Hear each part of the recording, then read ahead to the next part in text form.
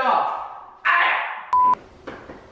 Give me just some people! I want to explain what it is. Today we're joining you from our nursery, which is quiet, boring, and simple, but not for long. We are going to add a chair rail in here onto the walls. We had these beautiful custom built-ins made from Lowe's Home Improvement, and the rest of the room feels a little bit boring. Well, it's just to be determined. But again, it is quiet for now.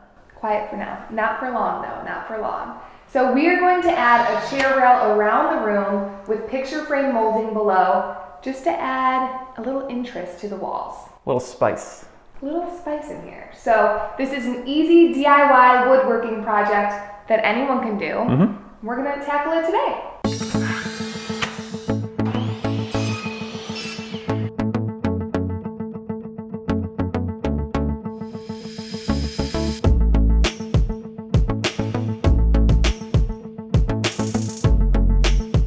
First, gather your supplies.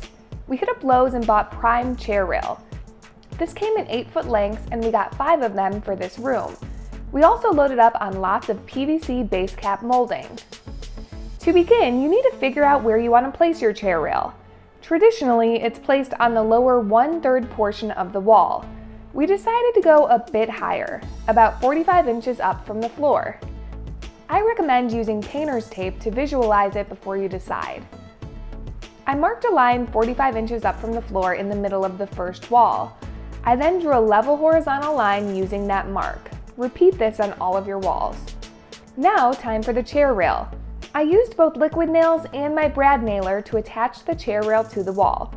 Try to hit studs where possible. Eventually, you'll get to a corner. Those pieces will need to be cut at a 45-degree angle on your miter saw. That way it fits perfectly with the piece next to it, which will be cut at a 45-degree angle the other way. I find it easiest to take the piece of trim to the wall and draw an arrow on it with my pencil. So when I bring it to the saw, I cut it the correct way. One piece had to make it around a light switch. For this, we used the oscillating saw to cut out the excess wood. With the chair rail up, it's time for the picture frame molding. This is where more math comes into play. We placed every box 4 inches below the chair rail, 4 inches above the baseboard, and 4 inches apart. But the boxes are not all the same size. You'll determine the size of the boxes based on your wall width. A longer wall may have larger boxes, whereas a shorter wall may have smaller ones. I cut 4 pieces, cutting each edge at a 45-degree angle so they fit together nicely. I then attached them the same way, with liquid nails and my brad nailer. There were a few spots where I ran into outlets, so I just cut straight edges on those pieces. It took me 1 day to get the chair rail and picture frame molding up on 3 walls in the nursery. It's day 2 of the chair rail project and all of the wood is up. It looks amazing. Now time to do some prep work in order to be ready to prime and paint. To prep the walls, I first fill in the nail holes using painter's putty. Just ball it up and smush it into the holes. Caulking is a bit more time consuming. For this, I'm using white latex caulk with a caulk gun. I'm wearing a respirator and gloves just as an extra precaution since I'm pregnant. When caulking, I like to run a thin bead of caulk along the line. I then follow it with a wet finger and wipe up any excess with a damp rag. I do this to every single seam on my wood pieces. Finn takes over the rest of the project from here. He is a huge fan of our new paint sprayer, so instead of hand rolling and brushing, he will spray the chair rail with primer and paint. This means a lot of prep work. He carefully tapes off the floor, doors, built-ins, really anywhere that we don't want painted. This takes a while, but it's so worth it because the painting part is then really fast. The room is ready. Now we're gonna spray it up, paint it up. Hopefully that part goes fast because this took forever. I'm spraying because it's amazing, it's fun, and it's super fast. And you get to wear a cool little suit.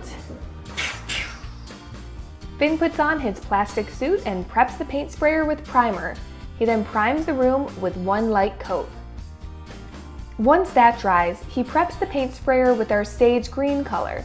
We ended up using the Valspar Simplicity paint line because it has 0 VOC, perfect for a nursery. We color matched our green built-in, so I don't have the exact color name for you. Finn goes to town with 2 light coats of the green paint.